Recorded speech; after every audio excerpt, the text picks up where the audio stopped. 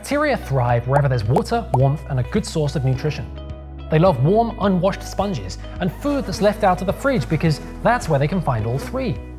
Most people store their personal care products, such as lotions and shampoos, in the bathroom, which is a warm, wet environment where bacteria love to thrive.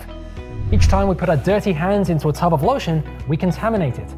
Flushing the toilet ejects bacteria and other pathogens into the air, which then enter our personal care products. Even pumping lotion into your hand can lead to contamination because the bacteria on your skin can travel back through the pump into the bottle. Some of these products are then used for many months after they're first opened, giving bacteria plenty of time to thrive and replicate. Without preservatives in these products to keep bacteria to a very low level, our toothpastes and creams will become overrun with contamination and will cause dangerous skin infections, allergies, and sensitivities. So preservatives at the right level keep us safe by preventing bacterial contamination and decay. Preservatives can't be too kind.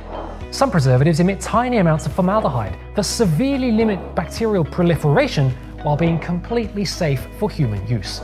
The amount of formaldehyde released is tiny.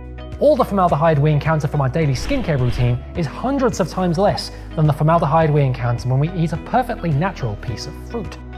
There are many other types of preservatives as well, and responsible companies carefully research and select the right combination of preservatives to protect the products that they make and sell. Remember, to be safe, you've got to have preservatives in your personal care products. Don't forget to like and subscribe for more videos from Sincerely Chemicals.